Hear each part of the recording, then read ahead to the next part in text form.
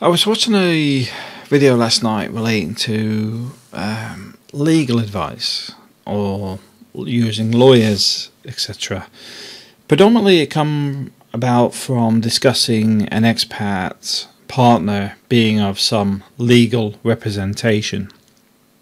Now, the first thing I want to say here is think about this, right? I'm not attacking any expats here, but this is a bit of common sense.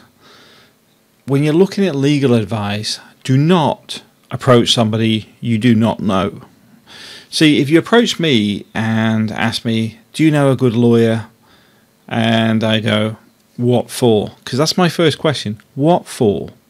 Because, for example, the transport for jeepneys, for example, in Cebu City, I would actually recommend the daughter of the former chief of LTO.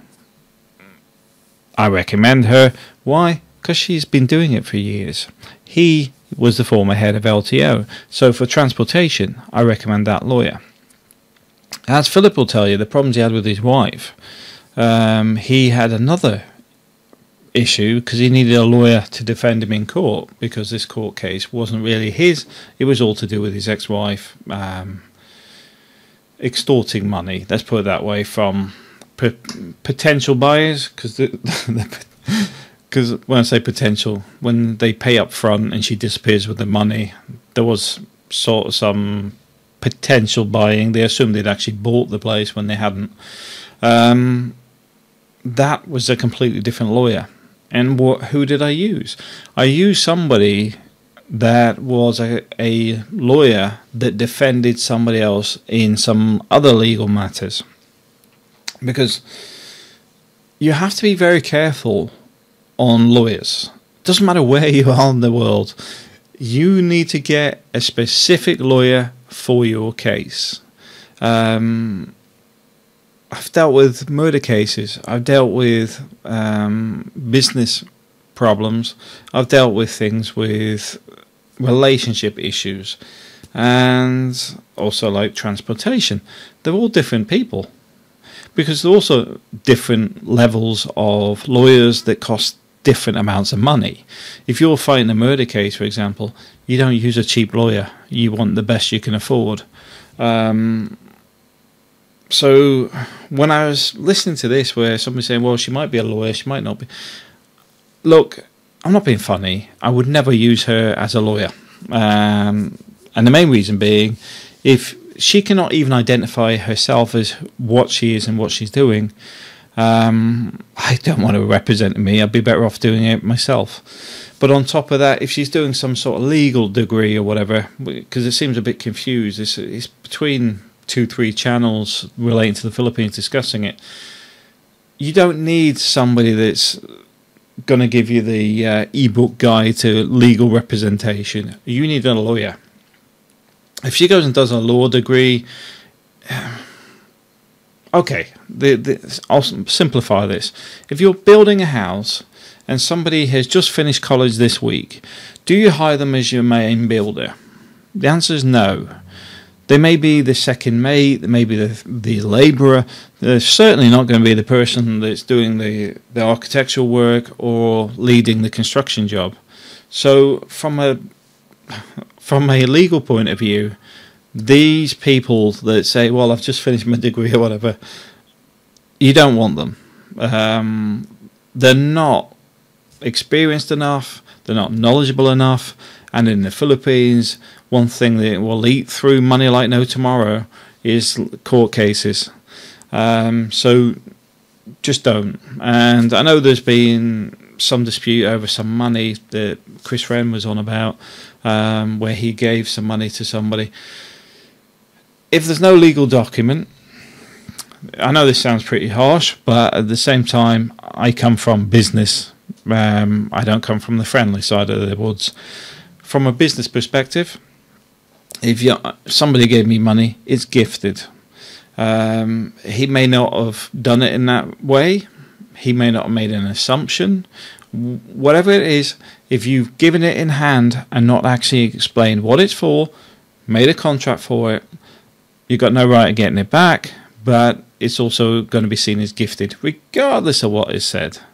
And I know I watch Chris Friend's channel, and I know he comments on mine from time to time. But the reality here is, just write it off. It's a mistake. If you think that's lost,